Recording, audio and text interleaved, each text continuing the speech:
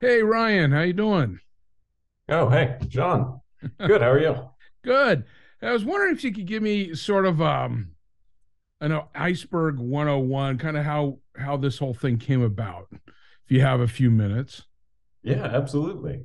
So Iceberg, we started at Netflix because we were running up against a number of different hard to solve problems, and what we realized was that we were applying a lot of band-aids Mhm. around one big central issue, rather than just solving the problem more directly.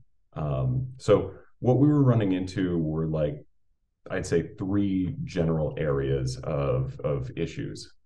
So the first one was just correctness. Mhm. We were very sensitive at the time to tables and queries lying to us.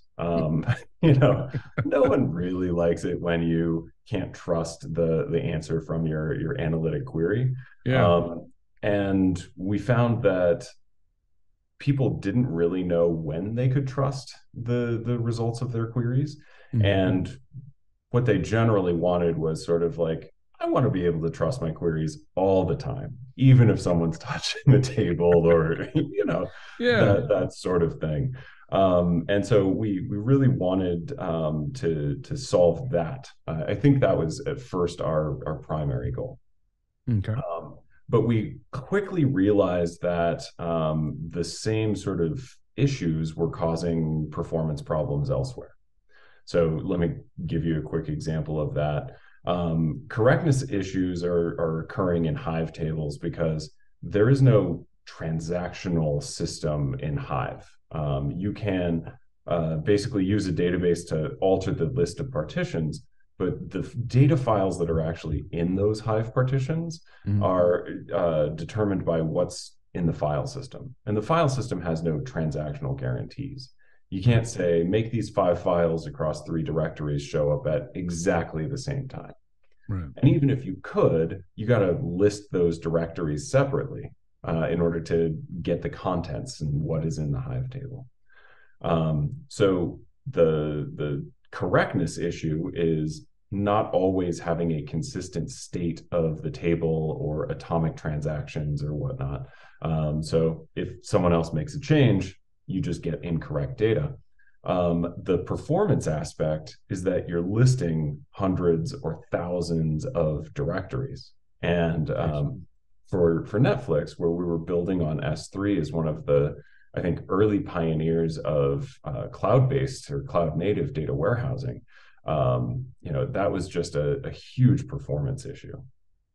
So we were building band-aids like parallelizing file listing operations and all sorts of things, turning off guarantees within the Hadoop file system just to Jeez. basically squeeze out the performance 70 milliseconds at a time. Mm. And then the third area that sort of led to the introduction of Iceberg was we realized that a related issue was just a ton of data engineering productivity.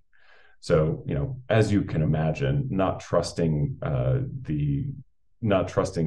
your queries to give you correct answers Yeah. can really wreak havoc on data engineer productivity.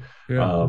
But also, we discovered things. I would say at this point, I look back on it as like rediscovering the SQL table abstraction because we realized that our engineers were just drained from renaming a column and having like correctness implications. Like, hey, I renamed a column and now Presto doesn't read my data correctly. Oh, now you have to go take a day and clean that up. Or hey, I need to like change the partitioning on this table. And we'd have to say, oh, well, go rewrite the entire thing and then rewrite every query that is downstream of that. Right. Like really ugly things that are not fun to be surprised by.